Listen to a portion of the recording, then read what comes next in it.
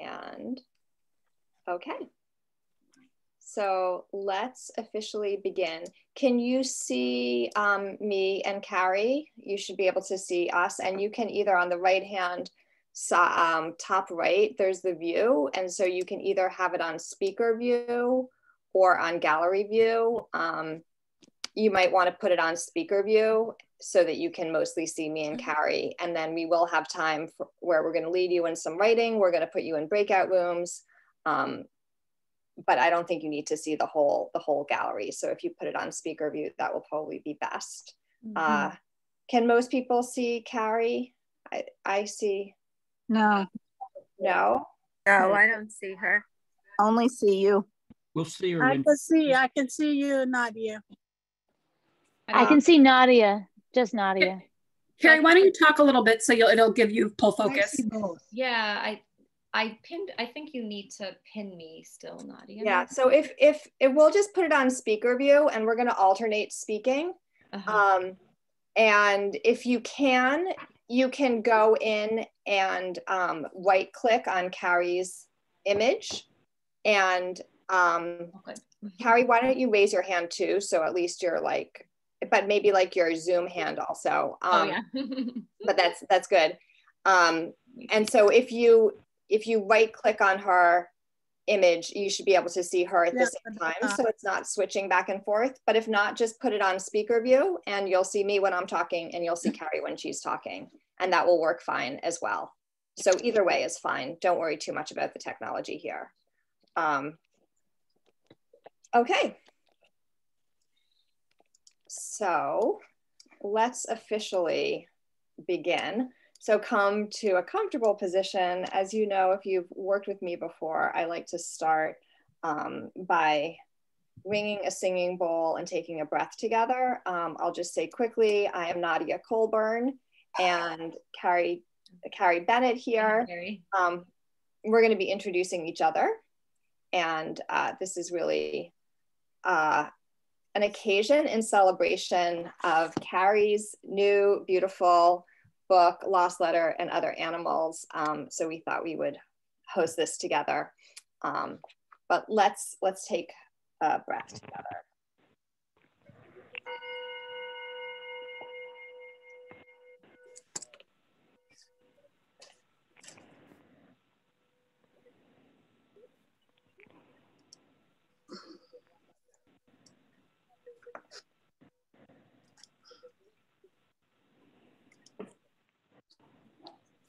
I'm going to just do that one more time.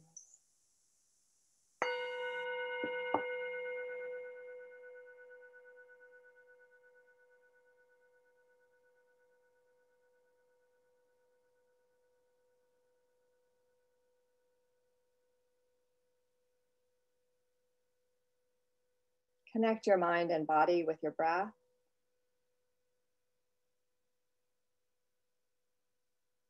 And be aware that you're here in this moment, and we're going to spend the next about hour and a half together. Thank you so much for being here. I'm so happy to be with you all. And I've been looking forward to this evening. So here we are. Okay. So as I said, this evening, we're going to do a slightly different kind of reading. We've noticed a lot of similarities in our books, and so we're going to have a discussion and kind of weave our readings into our discussion of our two books. And then we will lead you through some writing exercises that come out of our discussion. And then there'll be a little bit of time to go into a breakout room, discuss, share if you want, and then come back together and ask questions and have a discussion. So just a little bit, we're going to formally introduce each other, but I just wanted to show you our two books. This is Carrie's beautiful book, Lost Letter and Other Animals. It's hard to see with the light. And my book, The High Shelf. And Carrie, maybe you can put in the chat if people are interested in getting our books, where they can get them. And we're also, as a kind of special thank you for those of you who are here, if you get our books, we also have some supplementary materials that go with them that we can tell you more about later. But if you just send me an email, I think that would be the easiest, because you got the Zoom link through my email with the subject letter receipt. And either with a receipt, or if you already have the book, you can just show an image of my book or Carrie's book. Then for me, I have a reader's guide, a recording of my reading the poems, some writing prompts that come from the poems. And Carrie, I know you're putting together a packet as well of things that go with your book. Do you want to say a little about that? I'm just gonna add, I realized when I had originally put the links in, they were kind of like all mashed together. But yeah, I'll be creating a little packet of questions and some prompts to get you thinking. I teach a poetry class at my university, and when we read a book, I always have prompts that kind of model something after the poems that we're reading. So it'll be something like that, where I'll, have prompts where, kind of ask you to do maybe modeling after some of the types of forms I work with in my book. So we'll say more about that later. But first, just a formal introduction. So Carrie Bennett is a Massachusetts Cultural Council Artist Fellow and the author of 3 poetry books: Biography of Water, The Land is a Painted Thing, and this 3rd book, Lost Letters and Other Animals. She's also the author of several chapbooks from Dancing Girl Press, and her poems have appeared in numerous journals, including Boston Review, Cake Train, Denver Quarterly, and Jubilat. Carrie holds an MFA from the Iowa Writers Workshop and teaches writing at Boston University. And she lives with her family and incredibly cute little daughter in Somerville, Massachusetts. Great, thanks, Nadia. And then Nadia Colburn, as many of you know, is the author of the poetry book, The High Shelf, and her poetry and prose have appeared in over 80 publications, including The New Yorker, American Poetry Review, Kenyon Review, Spirituality and Health, and many other places.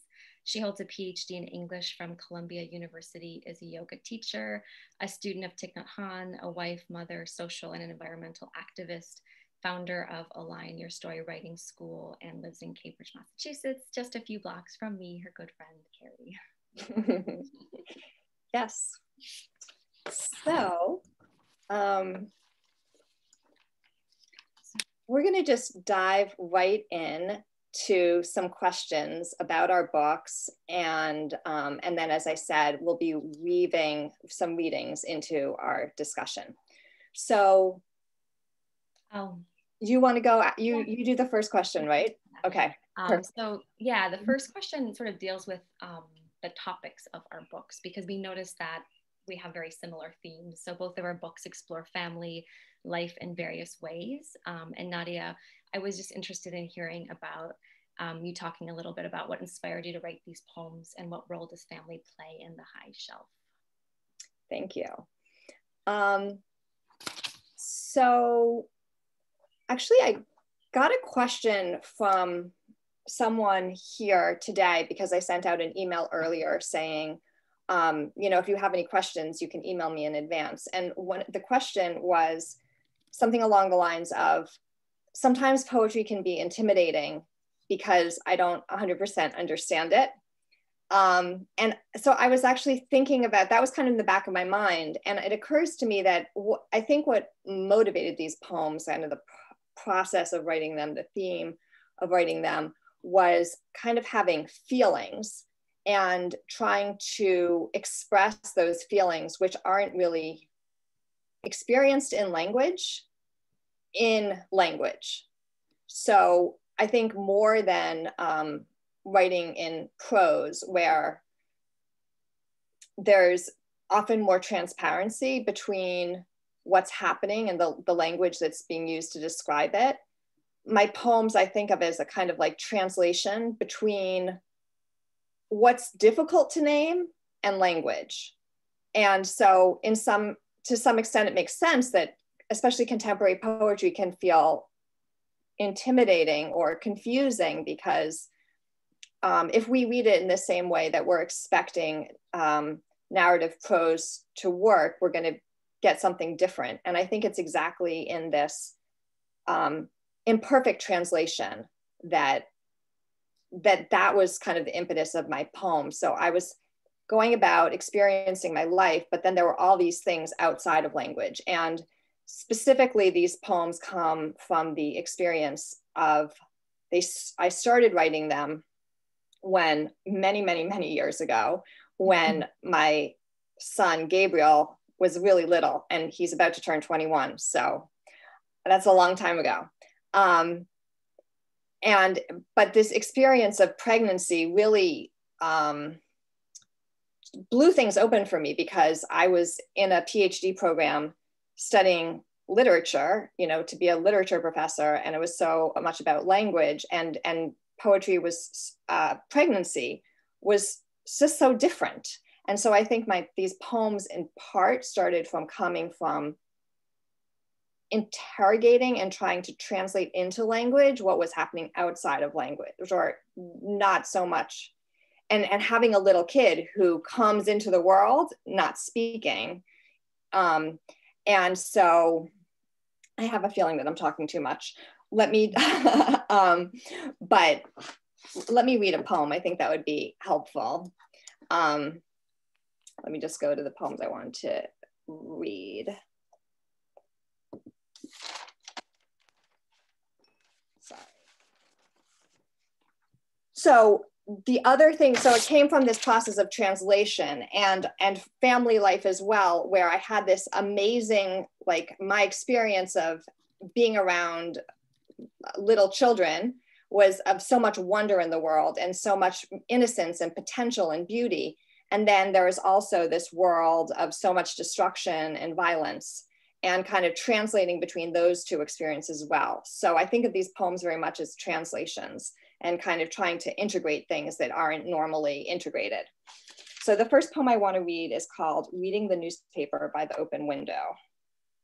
And I think of it as a kind of anchor poem for this book. Reading the Newspaper by the Open Window. The world that is alone in its beauty, with no consolation. The black walnut tree, the double oleander, the goats, always hungry. Who hasn't been seduced?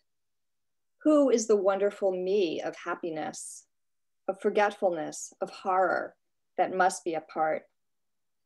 As if all were a word in another language. Now no one speaks.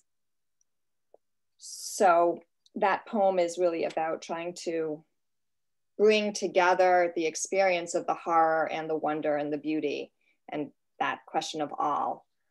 And so a lot of the poems in this book are about bringing together different experiences, the experiences of the body and of the mind, or of, so I have a long poem that opens the book. I won't read the whole thing, about pregnancy.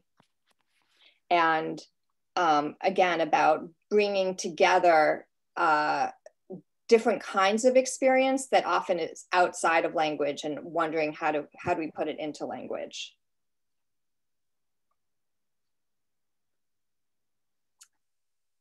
So this poem is in 9 sections for the 9 months of pregnancy. 7. Across the terraced hills, more terraces, the olives the only green, and the spindly broom with its bright yellow blossoms, the land made to support them, the donkeys at evening carrying water, and below, the aquamarine of the sea, now smooth as glass, that brings back, open-mouthed, black plastic bags. Oh, little one, all this that is not mine to give you, what will I give you? And these poems were written in Greece, where that contrast between the different elements, the water and the stone and the sun and the whitewashed walls, just seems so elemental. There are leaves, so this is part 8. Their leaves a thick, dark, unguent green, their fruit too dry to eat. The fig trees brush all night, one against the other in the breeze. Sound like the sound of rain in our own country. When you are born, may I recognize the unseen in my arms. 9. Came into the world. At center, a silence. Activity, a cry too high to hear. A rent in the sky, a single cloud. Then will come. So I wanted to, again, kind of explore this intersection of silence and language. And these poems were very much about kind of taking as much language as I could out of them so I could have that kind of elemental experience on the page. And they're pretty spare on the page too. So what about for you, Carrie? What was the kind of process for you of writing your poems? And actually, we weren't talking about process yet, but what's the theme that you were writing out of? Yeah, well, first I really liked your way of thinking about poems as translation, and especially like putting words or not able to put words to difficult situations, which I also have felt. Yeah, I mean, the newest book has kind of deals with a very specific situation. Usually my books are more concept driven, based on ideas or something I'm kind of working through intellectually. But this one, I kind of think of as the core is back in 2009, I reunited with my estranged grandmother. My family had severed ties with my grandmother 16 years earlier when I was just a teenager in high school. And it had taken me years to come to terms with like, how would I reconnect with her? And so, you know, I was quite close with her growing up. And so I worked, you know, not to get too personal, but for a long time with my therapist, I'm like, how do I reconnect with my grandmother? You know, how do I go against my family? And so I did this. And then when I reconnected, I found out my grandmother was in late stages of Alzheimer's. So it was this really traumatic moment in my life where I'd worked and done all of this, just this sort of managing of my grief of losing her. And then I lose her a second time. And so after I reconnected and found out she had Alzheimer's and was really on the precipice of entering the late stages of that disease, which is a pretty difficult disease. I visited her twice in northern Minnesota. And during those 2 visits, which occurred within about a year, I kept a journal of my time with her. And that journal, you know, I tried to just record things she said. Like in the first visit with her, she remembered me and she had minimal language for expression, but she could tell me she loved me and she could tell me she was happy to see me, which was kind of miraculous after not having seen her for 16 plus years. And then the second visit, she had really declined quite significantly and no longer could remember me and needed really basic, you know, self-care help, like going to the restroom, you know, bathing, dressing herself. And so I kind of think of the heart of Lost Letters and Other Animals as this section that I wrote that was based on my journal of those 2 visits. It's called Animals in Pretty Cages. And I really tried to sort of like, I guess, capture the visit, put expression to the trauma of it, my grief, and also kind of honor her in a way. Because it's a big struggle when you go through that disease. So I'll read a few poems just from that section, so you can kind of see like how I worked through that. And so they're not titled individually, and I'll just read the number. So they're in couplets, 2 per page, and they're 26. That kind of evokes like the alphabet, number of letters in the alphabet. So 1, the body is old and doesn't know what is being done to it, just as the mind is old, undone, in the process of forgetting, and doesn't know what is being done to it. 3, like anything else, the body becomes angry if pressed or poked or prodded, though the original mind, memory-filled, a white dog dead many years ago, has been replaced with a new mind, wordless, an arthritic finger pointing to a lake, hands cupping a face. The body still navigates the room, still knows how to grasp a doorknob to open the front door. 13. Think a woman standing alone inside a forest of tall pines. Think empty wall, open window, the sea a moving canvas. Think blue, think blank. And in the picture, the body holds a doll, and in the memory, the mind never loses its way. 14. Up, up, the bluebird above, yes, at the end of the hall, on the wall, high and then there. See the blue, the little wings, it sits on a fence, way back, yes, yes. Oh my, says the body, look, look, it's so, and gestures toward the lake. It's so, yes, it's doing and very happy. And this will be the last one I read. 16, what exactly has weakened? How many months ago did you last see her? Can she construct sentences?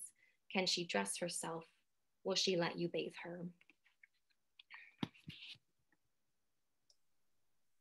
So yeah, I mean, I really just used a lot of the journal entries that I wrote during that time period to try and capture a lot of what was sort of going on with that. Yeah, I love the way those poems just really get at the edge of language. And, you know, it's about Alzheimer's, but it's also about memory itself and how much is lost and where do we hold memory in the body, in language, in images. And I think those are questions. It's like taking these extreme experience that was also a very personal experience, but it's so relatable whether we've had a relative with Alzheimer's or not, because it's kind of a human experience. Yeah. So should I ask the question on process so you can go back, or do you want to, what do you think? Either way. Okay. I feel like it's better for me, so you can. Okay. Okay. So one thing that Nadia and I have in common is that it took us a long time to write these books and these poems, and it took us a long time to get them published. And so, you know, I actually realized that I haven't heard you talk too much about the process that you took in collecting the poems in this book. So I would love to hear you talk about that.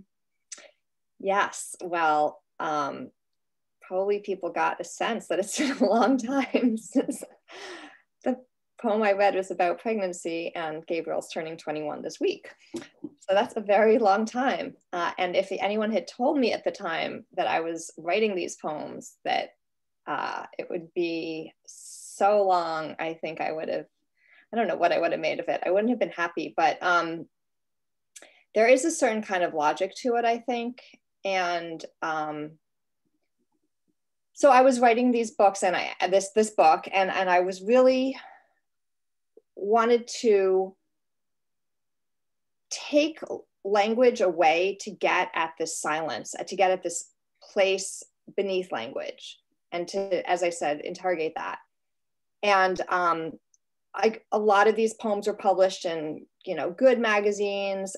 My poetry career was kind of going well, and I was a finalist with this book, I think more than 20 times, which is really a lot of finalists. And it's hard to be a finalist, but if you're a finalist, you still don't get published. So something just kind of wasn't clicking for people. Like, it was close, but no cigar. And it was frustrating. And so I just put the book aside after a while, and I just moved away from it. And I did other things. And I actually moved from writing poetry to writing prose, because I felt like I needed to actually get back into narrative to figure out what was happening. So it was kind of from the feeling to the narrative. And then I started writing creative nonfiction, which I hadn't really written before. And then I started to explicitly remember sexual abuse in my early childhood. So I apologize, I didn't give a trigger warning for people. But that's how it was. It was like there was no trigger warning. But the poems actually had they had a wisdom of themselves. And I think the poems were in their exploration of the spaces outside of language and the stories that the body had to tell. and the experiences of being a mother, but also of looking at that child experience. I think the poems were reaching towards that understanding, like the wisdom of the creative unconscious mind, before my conscious mind had that, could put it together. So I needed to do that narrative work, and then it all came together. And that was really like the integration in some ways that the poems themselves were longing for. So there's a kind of poetic justice in the book coming out once I understood that and could put it all together. And I actually went in then and revised the book once the manuscript, like I went in and revised the book before I sent it out, and then I revised it again once the book was accepted. And I wanted to really honor the way the poems kind of enacted this experience of not knowing, because I think that's something that poetry can do uniquely, but I also wanted to give it a little bit more shape. So I had a fefew poems that I wanted to read about that kind of show that experience. Well, I'll read some of the, I'll read this one first. So this is called Namelessness, which was trying to kind of explain a little bit the process of the poems once I understood it a little better. In the box, I put the body. There were no words for what had happened. Outside all the other boxes, in some, no movement at all, in some, dancing.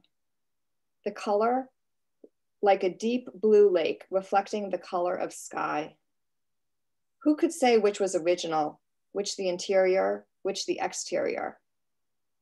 Or like the color of the sky at dusk, opposite the setting sun, all silver, and the lake beneath all silver, as if something were about to happen, or had only just occurred. So I wanted to, in that poem, to kind of have the reflection of the inner and the outer, the object and the inner life. And then this is the next poem, Trying Again. And here's a little trigger warning, but it's just very spare. A hand in the dark, a body on the body, on my body, in the box, where time stops. So that was as explicit as I got. But I also went in and put some other explicit poems, more explicit poems in about kind of, and I'll read just quickly two of them. One about the destruction to the natural world, and then one just about a moment of happiness. So let's see.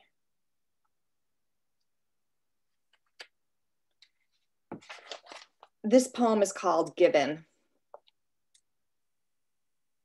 And I think it will be explanatory.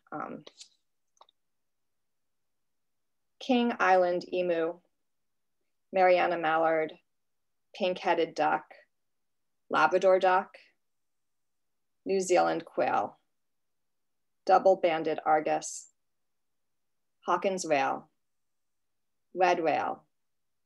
red-throated wood rail, white-winged sandpiper, Eskimo curlew, Colombian grebe, Bermuda night heron, Ascension night heron, New Zealand little bittern, small St. Helena petrel, large St. Helena petrel, St. Helena dove, passenger pigeon, silvery pigeon, Mortius blue pigeon, Rodriguez gray pigeon,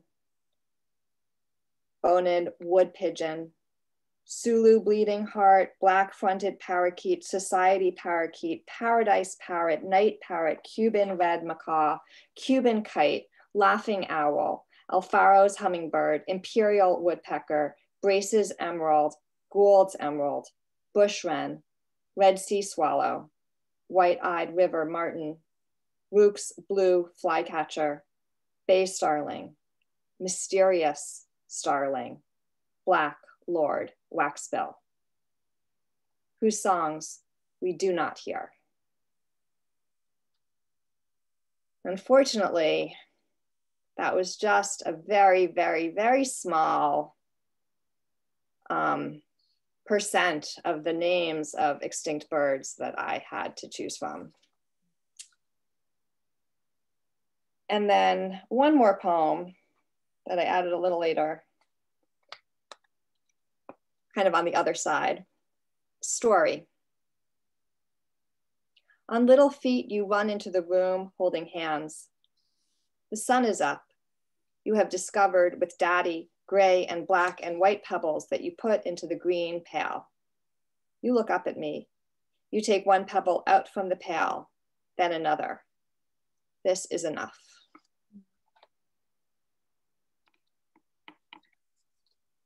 So my process was, I think, to listen, a lot of just listening to the poems and seeing what they wanted to tell me, which I think is such a beautiful thing that poems can do, and then to write into them a little bit more.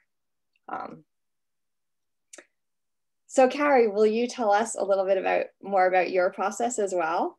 Sure. I'm also really glad you read Story, because I was rereading your book a couple days ago and I love that poem so much. Sort of the simplicity of the ending, but it's very moving to me, especially having a young child, and like everything is very wondrous to them.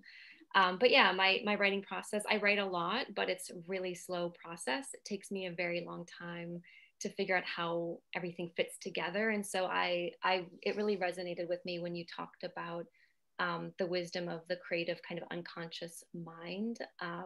And I sort of think about it in terms of my sort of poetic intuition. And so I sort of like just, it's like I'm in a dark room and I'm just sort of touching the wall, you know, trying to figure out like what's on the wall. Is there a doorknob here? Is there a window? And this can go on for years, where I just sort of write into the ideas and not quite sure how they're going to all fit together. And so for this one, this book really felt like a very complicated puzzle piece, because I eventually realized I wanted the core of it to be that those poems that I read just a few minutes ago, Animals in Pretty Cages, and I had all these other series of poems that I wasn't quite sure how they fit. And so it took a lot of pretty in-depth revision to finally figure out how to start the poem, which sort of starts with a fable that leads us into the Alzheimer's poems more directly.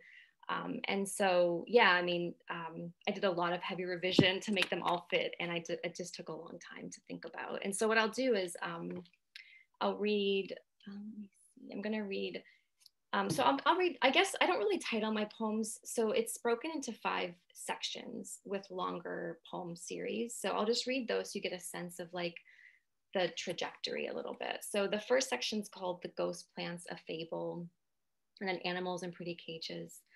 I'm going to read from Postcards from a Memory Collector, and then I move to Brain Box Portraits, and then I end with Lost Letters. So I'm going to read a couple poems from Postcards from a Memory Collector. Okay. So I wake to find turquoise feathers in my mouth. Under my pillow, a butterfly wing large enough to cover my face. I'm trying to locate the place at the base of my brain. I think I will find my childhood there. It is as if nothing happened, or did you die and I never even knew you. I wish I had made that cake. Sometimes I forget where my hands go.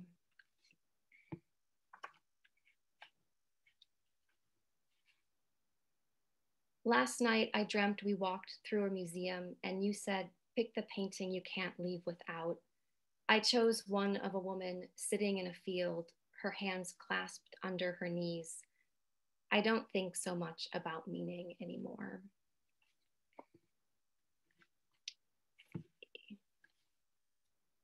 How many beginnings are there? A deer follows you until you become the deer, and then you know how it feels to hide deep in the forest. Memories won't return to you like a bush filled with doorknobs. Please don't lose yourself in the woods. Sometimes what is gone is also dead. And then I'll read just a few poems from the last section. lost letters. And I have this little description underneath that section title. So I write, these letter fragments were found in the North Woods, which there are actually North Woods in Minnesota. Sections of text are missing from snow thaw, severe temperature changes, and ice storms. Deer were found sleeping by the letters. Maybe I am flying, needed this letter without comfort. When I go inside the rooms, my mind, walls I do not recognize. I'll read two more from this. So many beginnings. Night is a blue chair. The body inside the body tires. Fire no longer means anything. There, all over the ground. What did you say? Something is happening far away. When I opened the door, many stones, an unwritten letter. Land kept expanding, lake, sky, inseparable. In my dreams, no doors. And those last more fragmented poems ended up being erasures of prose poems I had written many years earlier. And I was trying to sort of capture the fragmentation, that occurs with memory loss, and also with just like our own memories of the past, which are always sort of fragmented.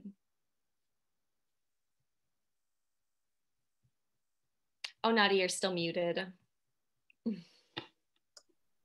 I love the way there's so many like going in and going out, and then the deer that keeps on appearing. And it's like, I don't know, that deer just comes to have a special place in my heart reading the book. So do we go to the next question now? I think Sure. it's related to the kind of like interiority of it and the exteriority, right? And what's outside, and how the outside comes in and the inside goes out. I think we're both working with that. Mm-hmm. Yeah, so we also just by chance realized we were working with images of boxes, and I have a lot of boxes in my books, as you heard from Nadia's poems, she does too. And so I know that I'm really interested in hearing you talk a little bit about your use of Joseph Cornell's boxes in his artwork, which serve sort of as containers of collected objects. So that would be, I would love to hear just sort of your use of boxes in your book. Perfect. And then we'll hear about your use of boxes more. So I thought I would just share a few images. If I share my screen, so if I can figure out how to do this. I think this will work. So can you all see this image here of the Joseph Cornell box? So this, for those of you who don't know Joseph Cornell's work, he lived in Queens. He was born, I think, in early 1900s, died the year I was born, the month I was born, 1972 in December. This poem is called Beyond the Blue Peninsula. This box is called Beyond the Blue Peninsulas, after Emily Dickinson.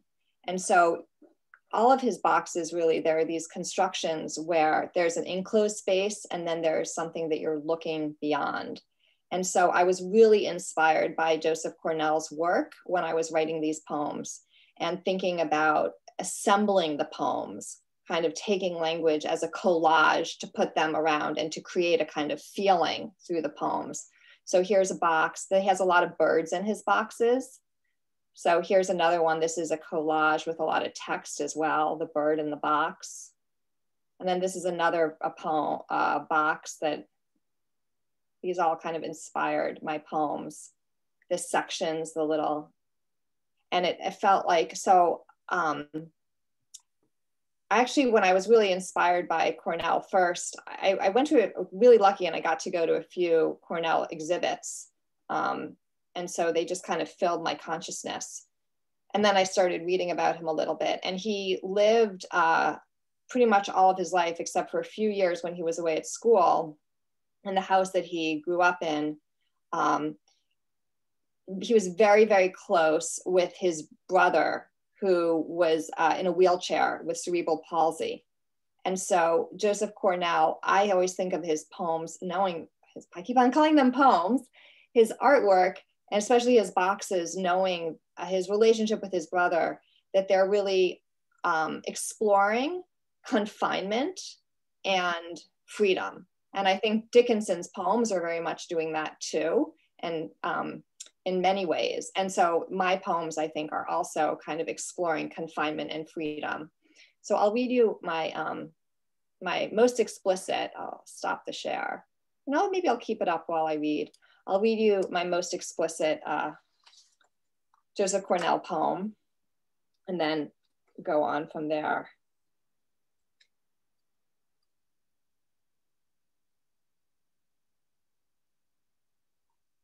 The Physical World, after Joseph Cornell.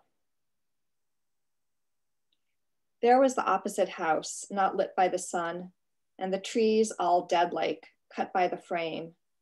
And we were lying there, trying to keep ourselves, trying to keep the other, and the other trying to keep the other that was just the same, with some little variation. And the brown shingle, and the brown shingle next to it, the world inlatched, of itself made, and the boxes, the little boxes, each one just the same, with some little modulation. And in the boxes, little partitions, and in the partitions, littler partitions. And there, in one, a bird. So these poems, again, they kind of wrote themselves. I was trying to explain a feeling, translate a feeling, really inspired, as I said, by Cornell. Later, it seemed perfectly clear to me that this is also about domestic life, but I'm not sure I 100% knew that when I was writing them. You know, and kind of becoming a mother, I loved it, but also the kind of enclosure of that. And then also the family I had grown up in, the enclosures in that, of that, and also the kind of ways in which trauma becomes kind of boxed in, and we protect it, we close it off so that we don't, it's a protective measure, but then we end up closing down other things as well. So what we do to protect ourselves also traps ourselves. And I think that kind of dichotomy was working in these poems as well. So let me see. Here's a poem about another painter, Rothko, whose images are also very squares on squares and squares. It's called The Colors of Arrival. And the red, then the red that would fit around the blue, and the blue into the red. Then lines among, did I think differently? When I was in my childhood, the small purple in between, and still the boxes, the things that keep inside and inside, blue, a deeper blue, an almost black, when it is named, when I step beyond the frame. And there's another box poem. Because boxes also are human constructions, so I tried to think about what's constructed and what's natural, which is another kind of theme of this book. Weightlessness. In the box, there was no beginning and no end, but an openness stopped on all sides by the edges. We built it with wood and painted it. And all along there was the future, which had no one direction and which in the box would never arrive at any one particular. See, things as they are, the questions we do not ask.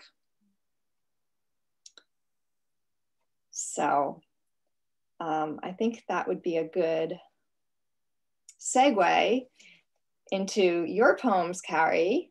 You know, what do we ask? What don't we ask? What's said? What isn't said? And I will go to an image of your book, which has kind of box-like structure on the cover. So I'll share my screen again. Yeah, you know what's so funny is I did not even think about the cover and the image as being a box. I've had two friends tell me that it looks like those little greenhouses that we all have to eat in because of COVID if we go if we go out. But yeah, I mean, even the cover has this boxed in image. I think what I found so striking about this and how it relates to the book for me is there's a sense of, you know, emptiness. It kind of made me think of a little bit of what happens with the brain when it starts, you know, degenerating really through Alzheimer's disease. But then there's this beautiful, like the air is sort of able to seep out, kind of escape. And I thought that was something really interesting about that image. So like on this very intuitive level, I connected with that, though I hadn't really like explored exactly why with my intellect. But yeah, I mean, there are a lot of boxes in my book. The most overt is a section called Brain Box Portraits. And this image of the brain box was inspired by this really strange science fiction novel by B. Caitling called The Vor.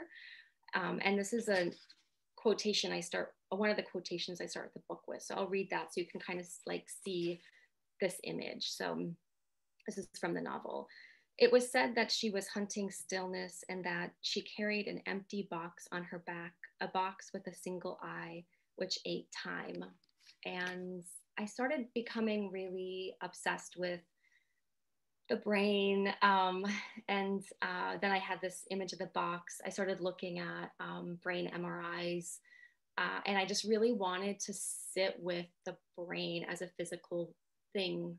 And so this was this one section that I created very consciously. Once I knew what the book was going to be about, I wanted a series of poems that allegorically depicted how I imagine what happens to humans when we forget language to some extent. So I'll read a few of these so you can get a little bit of a sense, but I don't know if you can see it, but they're very little poems in the center of the pages, sort of like miniature boxes or portraits. So again, these don't have titles. The brain box is divided from the body like a photographs an image. Press a flower in between each hour to preserve the exact measurement of loss. The mouth holds the wind like a light bulb holds light. Outside the throat, breath becomes ghost. The processing begins when the mind rewinds. The brain box counts time like a mechanical watch. It winds itself into a nest that holds each memory inside a bright blue bell. The mind hunts and hides the bells, hollows out a hole to hold. Hours become paper bags of flickering candles. Each bell contains a clue for how words are worn.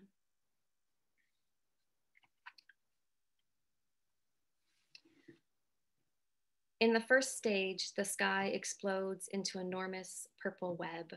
Forests of coral bloom from the ground. In the second stage, all the rivers flood and birds grow horns. Thick sheets of algae cover buildings. Power lines echo cooing sounds. In the third stage, humans forget how to walk. And I'll read one more from this section. In the fourth stage, the brain box becomes a sun. Humans turn into a tribe of deer, and there is only one language. At night, the deer shine from the fireflies that live inside their bones. Each day ends with the trees losing their leaves, and each day begins with the leaves growing back. So, I mean, one thing I saw with my grandmother was that there was this real sense of discovery because everything's always new, right? Like the leaves could fall off and then they grow back the next day. And there was a real sense of childlike wonder in the first visit I had with her. So I was sort of trying to capture a little bit of that in some of those poems.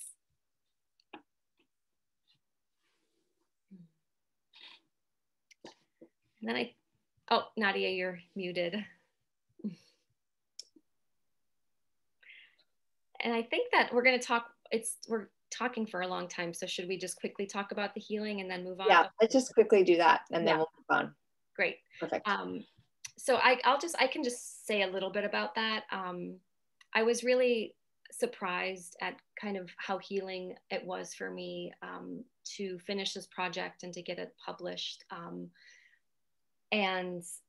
You know, the process of writing it was a way to contain my grief and kind of contain the trauma around this experience in both a intuitive but also intellectual way, which was helpful for me. I kind of could intellectually work through everything. But I also was surprised that once the book was published, I felt very free from it, honestly. Like it really, I had no idea, but it felt as if the book could hold this traumatic experience in a way that I didn't have to anymore. And so that was very unexpected for me, and something I just recently have sort of recognized. So I'm just going to read two poems that I feel like maybe most directly deal with a sense of healing. And these come from the postcards from a memory collector. So we try to make a different wild with new rules. Sky as ground, cloud as lake. We decide all animals have their own secrets. From the balcony, I watch the sidewalk and imagine an opened mouth underneath. I wear the day like a bright bell in my throat. We live in a house where every animal was once our mother. Paper boats hang in a forest of doorways, and the sky an endless spear of gray feathers. One night, a fox barks at us, the tip of its white tail there, then gone. Aren't we all quick ghosts trying to settle ourselves into the night? Each tree, its own shining language. You sit on the floor like a new person. There are clocks and a miniature train circles the room. Light shines on the palm of your hand. Such a small square of pink. The heart is like that too. If we are very still and don't speak, if we do this out of love. So beautiful. And yeah, the book is a box too, right? The book, yeah, is our construction that we put things in, and then it contains it.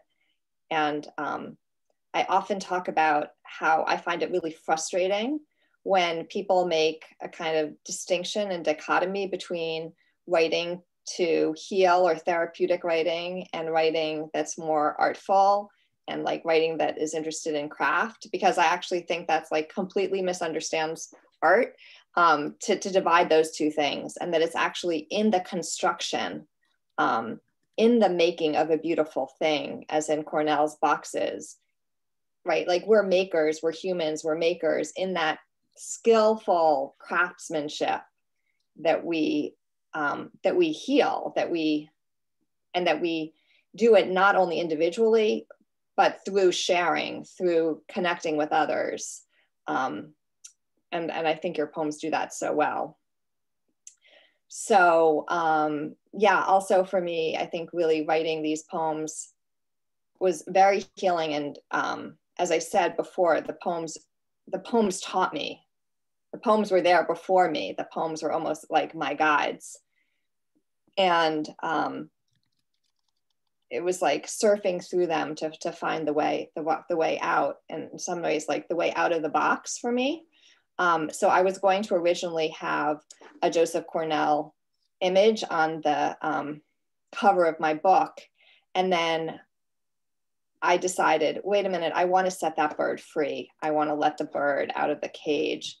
So I will share with you the image, if I can get it just one more time, that I chose for the cover. I chose this image of the sky, and this is from a Dutch landscape painting from the 18th century. And actually it's a huge painting, and there's a whole like scene with people and lots of activity down in the painting. And I just took this little part of the sky with the birds that are flying free. And it's not like a perfectly blue sky, but I wanted to just, like at the end of the book, opens things up. So I'll just read a little bit from the end of The High Shelf. And in the beginning of the book, actually, the poem The High Shelf is a poem about not having supports and feeling unsafe with not having supports. And by the end of the book, that kind of spaciousness feels freeing instead of scary. So that emptiness can feel, and this is also partly coming out of a kind of meditative practice. And in some ways, these poems predated that meditative practice. But the sense of expansiveness that we can write into and that the poems can hold us kind of in. So I will read these last poems about kind of opening up a little bit more. And I'll stop my screen. So this is another long poem at the end called The Open Page. And this poem is in 11 parts. And I'll just read the last 3 parts, very short. 9. Yet, how to show with this borrowed brush, this foreign viscous paint, the vigor on the branch alive, growing, and then the object fully other, like a stone, carrying only the heat of something other, borrowed, not its own. 10. I, trying to piece together some story, placing one lemon here, another. 11. Until it gets easier. I look away. Everything is distinct. The self falls out of the picture, and the lemon, suspended in midair with the hand elsewhere, and no floor, and nothing to rest upon. Only from a distance, from afar off, the scent of the lemon tree in bloom now, the small white blossoms, so many, one by one, opening to the bees. And I thought it would be fun just to read a more recent poem, because the poems that I'm writing since this book are so different. I think of these poems as kind of in the tension between enclosure and openness. And then the poems I've been working on since then have really been consciously trying to go into that space of expansion more and to kind of open up more. So this is just one more recent poem. You who were so quiet, didn't you know there was a symphony inside you? Didn't you know you were composing? Didn't you hear the calling? As if you had looked out over calm water to see the geese rise up in unison in front of the setting sun. Such a squall of fuchsias, violets, magentas, that sky, and your whole being given to the one who rests in the great upflapping, the geese mounting higher and higher into the evening, growing brighter and louder still.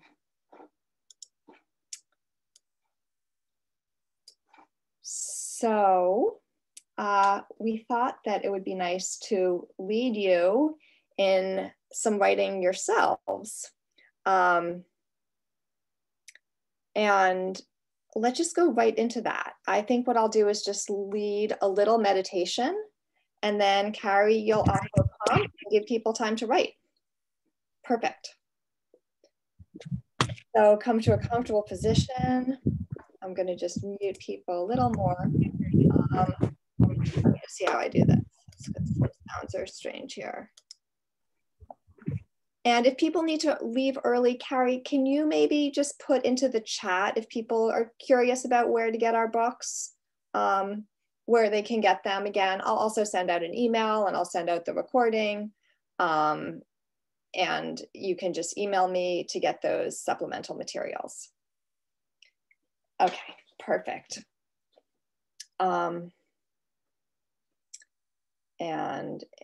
that will be there later. So for now, just you can close your eyes for the meditation. Listen to the bell. Take a nice long deep breath. Bring your hand to your heart. Feel that point of connection.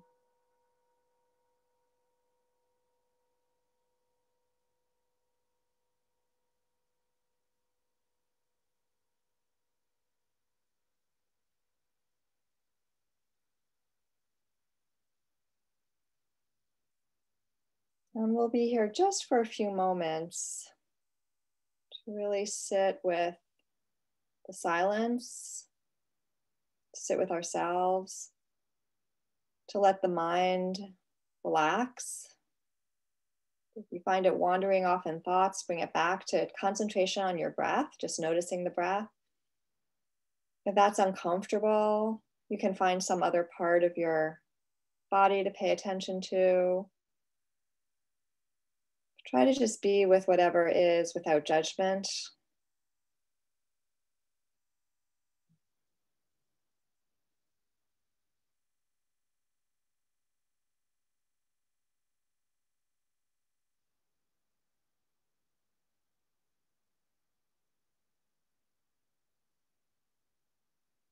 Being aware of your physical presence without judgment.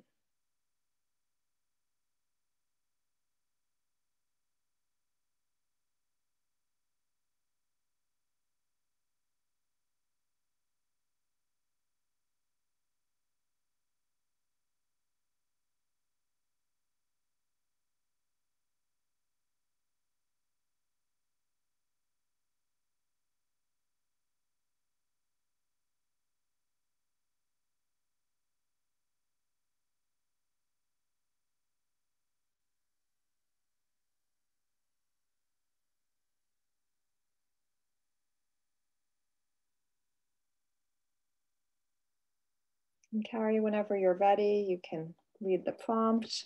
Great. So this is going to be a two-part prompt, and I'll lead the first one, and Nadia will follow up. And we'll, I think, give you 5 minutes for each section. So we've talked a lot about boxes, and they're containers. They act as receptacles of safety for delicate holiday decorations or baby clothes. They help us move between homes and send gifts to faraway friends. We can also feel boxed in by something, or confined. And so I would like you to think about kind of what would you like to box away in your life for safekeeping or to contain. So spend the next 5 minutes or so imagining that you're constructing your own box and placing an experience or a moment or even a meaningful object inside. Nadia and I both sort of dealt with trauma around boxes, but you could box away something joyful or beautiful too. So we'll give you 5 minutes for that. And I'll type a little bit of that in the chat in case I said too much and you lost my thread. And then I will also share the screen so you can see an image if you like to work from an image.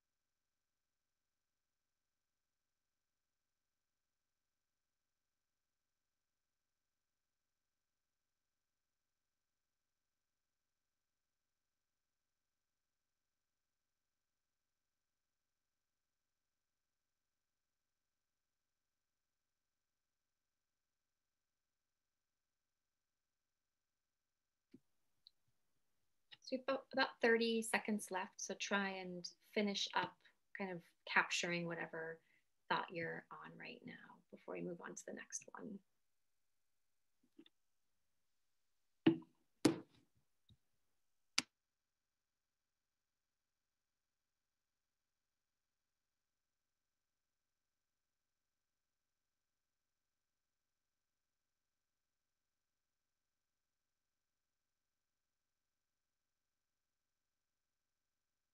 That was 5 minutes, and now Nadia will add on to that prompt.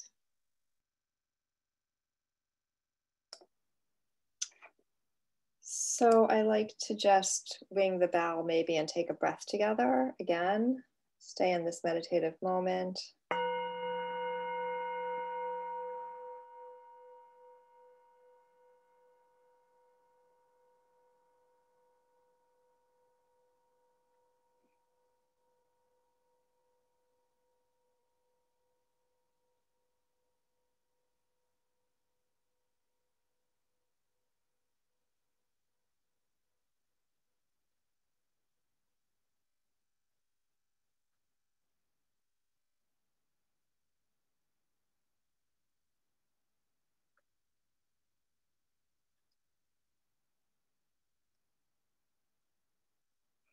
And now for this next prompt, we're going to be letting something out of a box or out of a cage. If what you've put in the box, you want to keep in the box, keep it there for safekeeping, or keep it there so that you don't need to deal with its energy anymore. Put that box far away. Let it contain what was there so that it opens up other energy for you. Or maybe you're ready to go and open the box doors up, but you want to find something and open the doors. And right from that experience of opening up, maybe physically imagine what it would feel like to open something up. We both have a lot of natural imagery in our books, so maybe you want to place this in the physical, natural world. I'll share an image again. And if you want to work with a few words, you can work with these words if you want. All of them, none of them, whatever works for you. Lemon, dream, wind, and deer. And I'll put that in the chat, and I will also in a moment share an image, but just go right into your writing time and enjoy.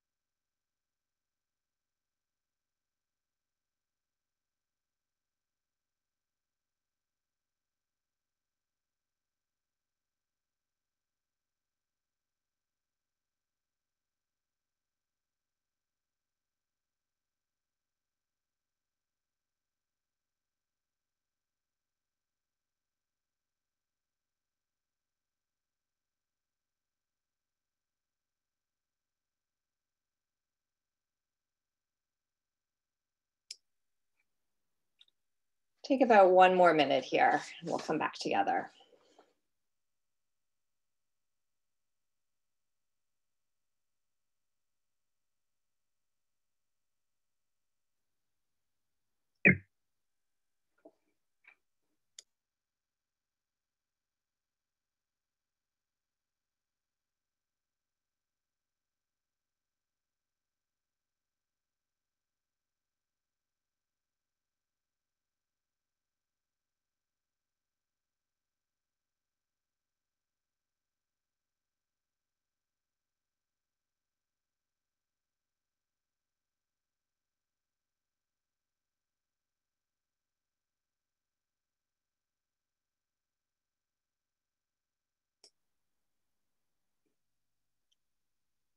I was maybe muted, so you didn't hear me when I said take another minute, right? I heard you. Oh, you did? Okay. So the minute is over.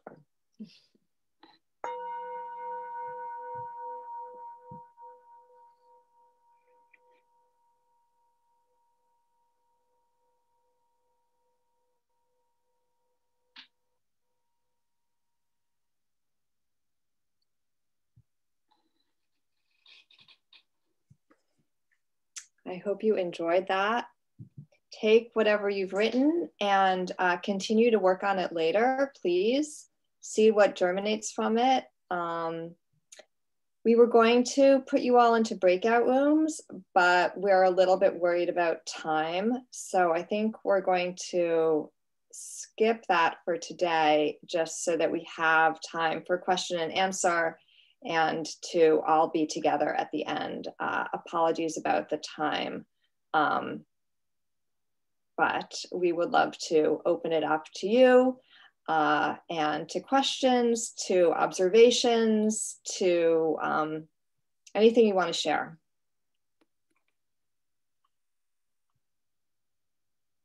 And just please unmute yourself. Okay, that's what I was going to ask. Did you want us to write in the chat or just start talking? I think let's just see what it's like, just to start talking and see how it goes. So was that you, Eileen? Yeah, I was. So nice to see you here. And I love your sign. Yeah, some of my protest art behind me. Awesome. Yeah, please ask your question. Well, I was just going to say, I was amazed how easy it was to write, how these poems just came out of me with your prompts. It was incredible. My mother also is like, because of what Carrie was talking about with her grandmother, my mother is also starting to have some short-term memory loss. And it just really helped me with a couple stories that she's, you know, I've been spending a lot more time with her. And just a couple stories she told me just turned into poems instantly from this. So thank you. Amazing. I'm so glad. It's a special formula, I think. It's like get silence and language together, both, maybe some images, and then writing. So effective. But yeah, I love the synchronicity too. Anyway, Carrie, were you going to say something? So I just wanted to recommend Carrie, or to anyone, but if you haven't read it, The Madonnas of Leningrad. Do you know that book? I loved it. And it is about an older woman, emigre from Russia, who is a survivor of the siege of Leningrad, who is developing Alzheimer's. I think she lives in, so that's the basis of the novel. And I thought it was just so beautifully done, the way they went into, or the author explored what this woman might be experiencing. Definitely So check that out. That was just, but anyways, I loved hearing from both your books. It was such a treat. Thank you. Thank you. I think Sarah, you have your hand up. Yes, thank you. I just wanted to let you guys know that I enjoyed this time so much. And Nadia, for some reason, I woke up late this morning and I didn't have time to do my meditation, even though I did some yoga practice and I wrote a little bit, but my whole day was lost. I was so looking for something to do. And all my stresses were back. So thank you so much for giving me something to calm myself down. And I really, really appreciate it. You're a lifesaver. Thank you. And I will I will get both of your books. They are magnificent. Thank you. Thank you, Sarah. I'm so glad to be part of your evening routine now. Yes, thank you. Reverie? Yes, I've enjoyed your other workshops also, and this was particularly endearing to me because I did put something away for safekeeping, but it could come out whenever it needed to. And I had never thought of something like that in the sense that it was protected until it was ready. I mean, I've even got tears. I'm usually able to fit in your words, but I couldn't this time. I just was having this image of this freedom, but protected freedom, that when it was ready and the lid was always open, but it was there in case, you know? So thank you. Thank you for sharing that. And stay with that, you know, stay with that imagery, hold it, like take a mental, physical snapshot of it so you can go back to it. And the writing really holds things. It can hold things that our body's been holding in the page. Yeah. Thank you. Thank you. Carrie, do you want to? Sarah, I think your hand up was. Thank you. I had what I guess are just sort of, I hope, quick but specific questions for each of you about aspects of your books. And so for Nadia, I was just curious, the poem about the birds that were extinct, the poem was called Given, and you know, in a sense, it seemed like their songs had been taken. So I was just curious about that. And then I'll just say the other question too. This is for Carrie. You had described one of the sections of your book as fragments of letters from the Northwards, but I was just confused if that was like literally, like what that meant really. So those are my two questions. Thank you. So that's a really interesting question about the title, Given. It is interesting, right? Because it can work in a lot of different ways. Like these are birds that have been taken away, but at one point they were given to the world. So there's the giving and the taking, there's that. And then I also think I was thinking about given as this is the given backdrop against which we live our life. That we know that birds are going extinct. And so everything else is kind of all of our dramas, all of the babies being born, all of the beautiful days, all of our personal tragedies are happening against a variety of different backgrounds. And this is one of the givens of being alive now. Yeah, so. Yeah. That makes sense. Thank you. Thanks for the question. Yeah, and thank you for that question. I did not spend enough time, I think, setting up the background for those. So yeah, the lost letters, I can just show you, they sort of look like this. And what, even before I reunited with my grandmother, I wrote a whole slew of prose poems that I felt like were that strong. And I still wanted to work with them. So I started revising them as erasures of my own poems. And so I would go through and actually white out the weaker words, you know, in my opinion, to try and bring out sort of the essence of what I was getting at in that, like all that language in the prose poem.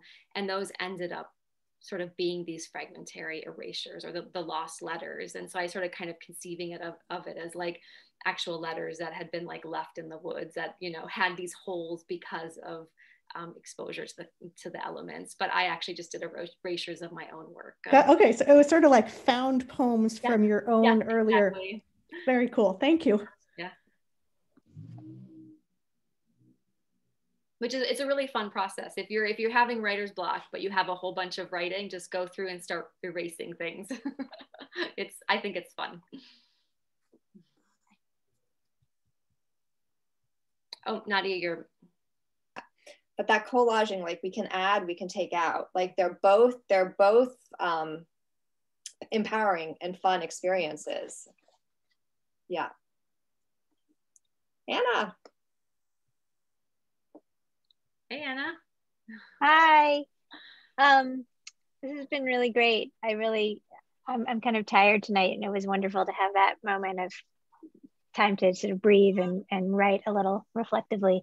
But I wanted to ask Carrie about what I love about your work, which I've read for many years now, is how you are able to create these worlds. And often they, at least as far as I know, they you know, they contain elements of actual experience, but they are highly imaginative and sort of beautifully constructed worlds. And I just wonder if you could talk a little bit about like the difference between writing that way and making those worlds and kind of trying to capture your grandmother's experience, which was very grounded in an actual like visiting and the notes that you took about visiting her. Like, did you find that you approached those two things similarly, or how was that experience for you? I think I approached them really, I mean, in very different ways. I'm really interested in starting from an experience, but then working with it, whether it's like bringing in kind of over the top metaphors or images or surrealism. But with that experience with my grandmother, there was just something about it that it kept me from wanting to play with it in that way. It felt like I had to stay with that experience and kind of, like I was saying before, honor it. And I don't do that. Honestly, I don't do that very often in my writing. And so it's a little bit of a unique moment. And yet, you know, I didn't read these poems from that section, but I have these juxtapositions of metaphors where like there's a very clear section of like questions that the doctor asked, right, during when we went to the ER because she had a terrible UTI because she wouldn't let us change her diaper. And, you know, I just recorded the questions he asked us. And then next to it, I have a longer metaphorical passage about a canary and its feathers changing. And so I kind of worked a little bit with a metaphor and juxtaposition, but I really tried to preserve in those blocks of my grandmother very close to what happened. It felt like I couldn't change it, which was very different for me. Yeah. Thanks. I think we had Lindsay next. Hi, I have a question. I've been writing since 2017, and I feel like I have so many essays and poems. I don't know where to start to get them self-published, or I don't know. I'm trying to get some focus and guidance on where to harness that and I don't know, get them to be heard. Big question, but I think one and I know you're thinking about writing a blog, right? And yes. I just don't know where to focus. Can come out of this reading is to kind of put your work together, because I think there can be a lot of synergy in seeing the themes emerge in your own work. And so we can feel like, oh, I have all these different pieces. I'm doing all these different things in my writing, and kind of go back to them and listen to them and kind of see how they fit together and see what the themes are, and then kind of decide, okay, well, what themes am I working with? So what pieces do I want to kind of put out there first, and what kinds of places do I want to put them depending on these kinds of themes, so you don't feel like it's this just like I want to stuff all around you, but it feels more. I have to like organize it. Like, would you recommend like me printing them out, or like? That's a great idea. Yeah, I think that printing it out would be a great idea. Don't you think, Carrie? Yes, for sure. I 100% think that printing, and I'm very tactile. Like I cut poems up and tape them to different poems, and it's very much like a tactile experience. So I would highly recommend printing them out, putting them on the floor, and just like moving them around.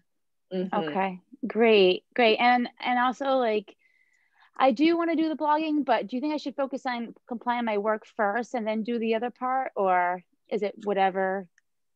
I think it's helpful if you're blogging, if you're more clear, like what's the main theme that you're going to be working around, it will help you set up your blog and kind of figure out who's your audience and how does it fit together. And it can be great to have a lot of pieces that you're going to then kind of put out. And I think that will give you more structure if you kind of go back and print out and reread your work. And that's a lot of how, you know, books come to be assembled, is what are these themes here? We don't necessarily know. I think for maybe a little more than you, Carrie, it was pretty clear what you were doing, but looking and learning from what we've done. Yeah. Because I also get like a word in my head. I'll get inspiration and I'll just write on it and it just flows out of me. It's amazing. And I love it. I want to continue to write, and I do it because I love it. You know I'm not going to make a lot of money, but I love to do it part-time someday, you know, but I understand it's going to take time, and I'm patient. Awesome. Great. So keep going, everyone. Keep going. I think we're, especially me, testament to, it's a long game. Yeah. Thank you. Thank you, Lindsay. Yeah, I just wanted to follow up on the comment prior to the last one for Carrie and her poem about her grandmother. I just wanted to let you know I had a very strong influence from my grandmother, who lived many, many states away from us. But when they finally moved to us, she gradually went downhill, and I was about 10. So there's this feeling of you want reciprocity, and it's not there. And you realize that their needs are greater than what your needs are at that point. But I just missed her so much, because she was actually in our neighborhood then, you know, and I just needed to see her and talk to her, but it doesn't happen. Alzheimer's is a very, very tragic disease. Yeah. Especially in the early stages when they know they're not functioning well. So it really, really touched me. Thank you for the poem. Thank you for sharing that too. Thank you. Jill, it looks like you're next.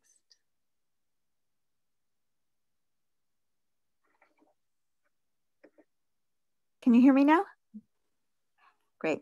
I just wanted to, I'm probably the least experienced writer here. I wouldn't even call myself a writer exactly. But I was when I was 6 years old. I wanted to be an author, and I wrote a poem every single day. And I then have been a technical writer, and then I joined with Nadia 3 years ago, but life circumstances meant that I hardly participated at all. I wanted to say that what I find so incredibly helpful about both of you, Carrie and Nadia, is your openness and your being. And you each might talk about traumatic things, but it's clear how healed you are, how non-judgmental. And I'm going through the biggest stress that one could ever often imagine, and have been for a while. And I had two different competing very important Zooms tonight, yours and something related to something very serious and medical in my life. And I actually talked to my therapist earlier, and I said, you know what? I think I should go to them, because the other one will be recorded. And I just need to really relax. And then I can listen to that tomorrow, even though I need it to know it by Friday. And just there's something to me, had I read a book that had your prompts or anything you're saying, that would not have done what your presence does.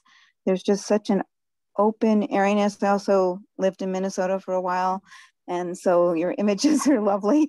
And I lived right around the corner from Nadia for a long time. And So there's a safety here that when the words came out, I haven't written in years, and suddenly it just flowed. And I really feel it's because of what you two exude in your openness, together with obviously being accomplished writers. So thank you. Thank you so much, and good luck with everything that's happening. And it's beautiful that you took this time for yourself to like listen to yourself, because I think it's that inner listening that so much of poetry is about, listening to the inner ear, not just the outer ear. And that's, you know, what you're doing, showing up here. Well, I also knew from the past from you that there's a calmness and an openness that fills me, and it would calm me no matter what. And so thank you. I'm so honored. Thank you so much for being here. Justine?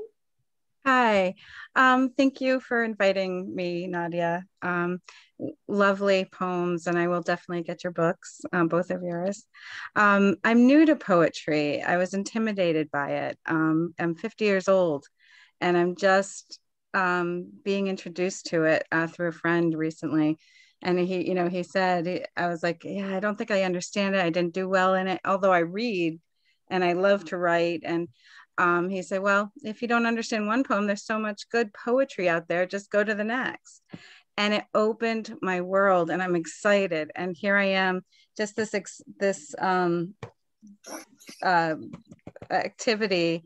I'm going to be working on this, and I find myself taking out poetry books at a library, and I'm waking up and like, oh my gosh, that sounds like a great poem. And I'm thinking in these poetic terms, and my traumas and my, my confidence.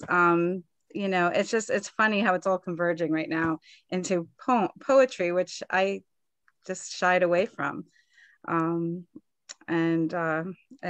you. It's lovely. I can't wait to keep working on these and lovely poems. Thank you. I just wanted to say that. Thank you for sharing that. Yeah, and I just want to add one more thing, which is, as a reader, especially follow your bliss, find the poems that you like and read those poems and let them lead you to other poems. Yes. And, sometimes you need a way in, because poems can be hard at first. So if, stay with it, or, have someone explain to you what they like about it. But if I always say to writers in particular, read greedily. So read the things that feed you. Yes. And don't worry about the things that aren't feeding you now. Maybe later they'll feed you. What's been amazing is like even listening to yours, the content and it, and the emotions, and I mean, my goodness. And yet they're simple. You know what I mean? Not simple terms, but I always thought, these Shakespearean words and these big 50-cent words are these big ideas that I don't write like, and so it just seemed out of my reach. And now I'm learning that no, it doesn't have to be, this grand, poet, Delmore Schwartz or whatever, it can be so simple and so beautiful, So, I mean, I'm so excited by poetry right now. It's funny. It's like totally, discovering Edith Wharton again or something. It's just like, oh my gosh. And here I am 50 years old, and this whole genre that I had just shied away from, and I'm adoring it. I'm just, so thank you. And this is really fun, and I'm enjoying like having fun with it, I'm opening, so thank you. Thank you. It's so nice to hear that. It's great.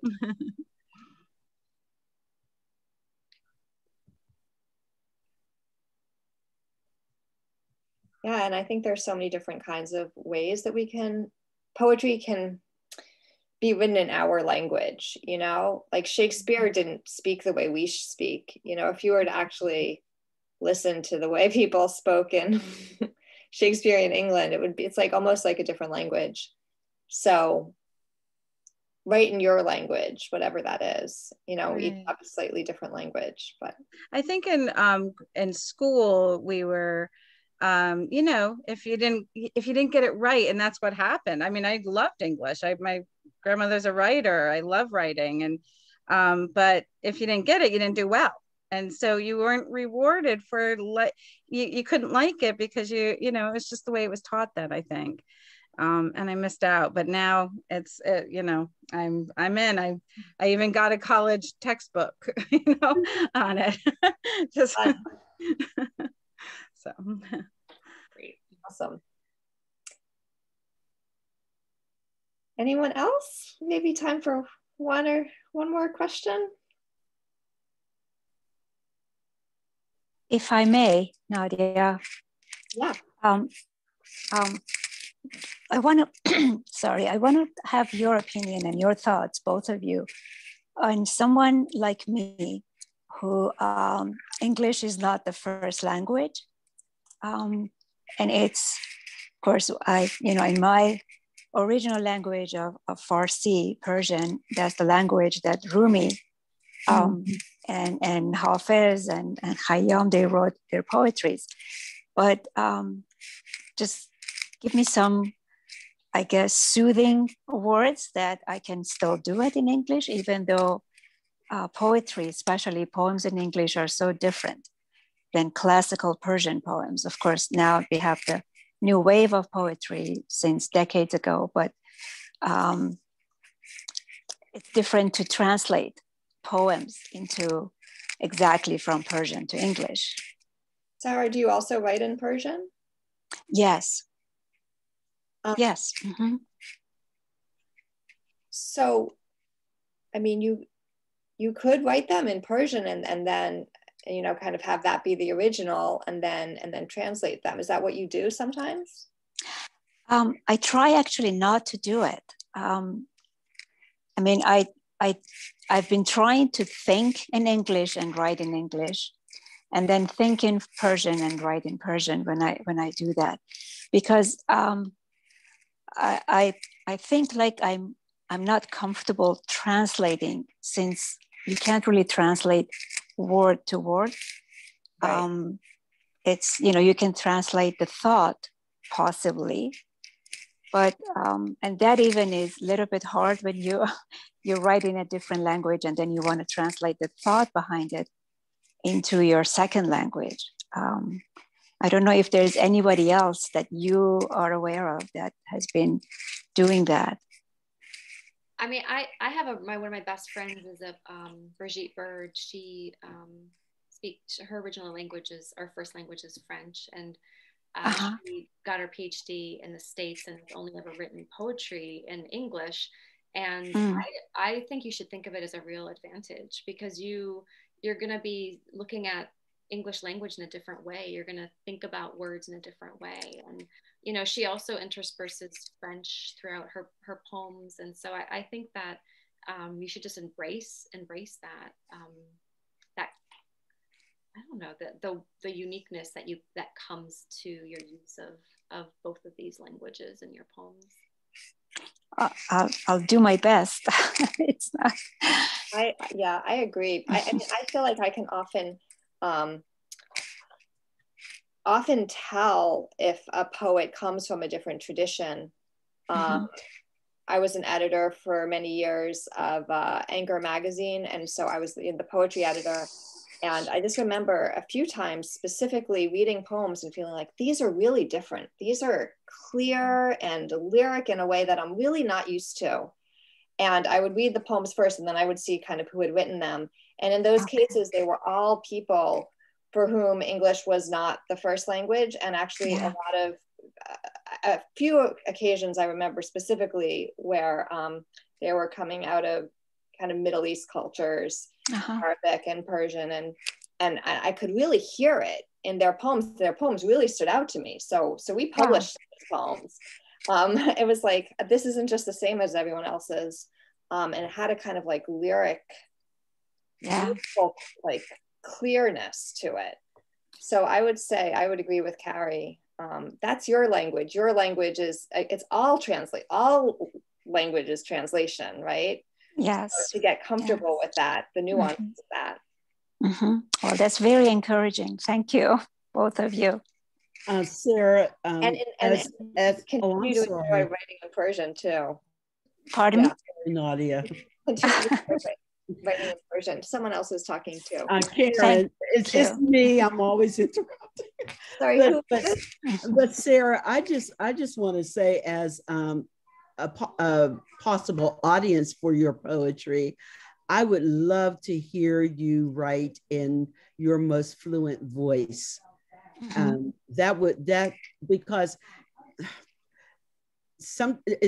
the words are how you say, a content, or they convey feelings. They aren't the feelings. They just hold the feeling. And I think that the way that you can most fluently put down what you are feeling and what you are expressing, I think I would feel that. Well, that's wonderful to know. Yeah. Thank you. Yeah, thanks for saying that, Karen. And I do have a question. The artwork is so beautiful. The boxes, I absolutely love them. What is the difference between using the boxes as a prompt and writing an ekphrastic poem? Carrie, I mean, I think ekphrastic can mean a lot of different things, is my understanding. What do you think? Yeah, I mean, I think that the poems that you read, right, based on Joseph Cornell and Rothko, those are, very pretty traditional, you could say, ekphrastic poems that also deal with boxes. And so I love that art form. In an ekphrastic form, you would go to another artistic medium, right, like a painting or a song, and you would write based on some, a visual experience of it, or somehow creating a story around that other artwork. And so I think it just so happened that for her, for Nadia's work, the ekphrastic poems also had to do with the boxes, which I thought was really interesting, because paintings are usually these boxes too. That was beautiful. Thank you. Thank you. Nice to see you here. I think we have time for one more. So, Martina. Okay, maybe I see two more, just so we have Martina and Deborah, so that everyone whose hand is up will have a chance. So two more, Martina and then Deborah. Okay, am I unmuted? Can you hear me? Yes. Oh, thank you, Nadia. Thank you, Carrie. That was fabulous. I just wanted to say that I got lost in that prompt and the whole box container. It really carried me away in a box nearly, because I was transported. I was clearing, I was sorting, metaphorically, or I'm not quite sure what the word is, but there was therapy in it. And so I was able to carry away what I needed to carry out. And there was so much depth, and I just wanted to thank you for it, because it just prompted me to just write and write and write. And yeah, it was very powerful. Thank you. So nice to see you here, Martina. I'm so glad. Thanks, Nadia. Thank you, Carrie. Thank you. Good evening. First of all, I just want to say thank you for this evening. And also, Nadia, I thoroughly am enjoying your 31-day course. And what's interesting to me is that I did your 5-day trial, then I did the 31-day course. And what I'm finding is that I expected there to be stories, prose, and my poetry is coming back to me, because I've always loved to write poetry from an early age. So I appreciate that. And I appreciate this evening and the imagery, the images that you provided to go with it. I found that inspiring. The other thing I would like to say to the lady who was it, Sarah, who just spoke about speaking in her native tongue and writing, so forth. I work with ELL students, and I just wanted to make a little suggestion that might be helpful to her, is that with our students, when they learn to speak first, and to help them with their writing, very often we have them speak what they're writing first, And perhaps it would be helpful for her to speak it and maybe even record it so she could play it back for herself and hear it. That's just a suggestion. But thank you for this evening. Thank you for the prompts and sharing your work. It's nice to hear the authors share their work. Thank you. Thank you. And that's a great, for everyone, whatever your, whether you're writing in Persian and English, it's your native language or not, it's really great to listen to your voice and to listen to yourself. So read your poems out loud, dictate them, and listen to your own rhythms. And if you speak another language, then that rhythms of the other language will come into your English poems as well, probably, and you know, stand out in different ways. So just the multi-senses that come in a poem, the visual, the auditory, the physical, all of those things. So thank you all so much for being here. Those of you who are left, I will send out an email, but you know, you can buy our books on Amazon. You can buy my book on my website. You can buy Carrie's book through her publisher, Black Lawrence Press. Do you want to put it in the chat just one more time, Carrie? I mean, I can, but anyway, we'll send out an email, but thank you all so much for being here. It's so nice to see your faces. I'm going to put everything on gallery view just for one more moment. Keep writing, and yeah, we'll do something again. This was so much fun.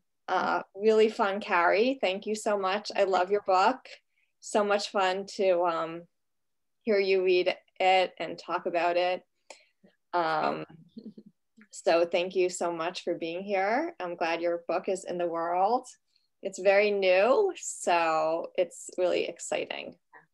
Just a baby. Yeah.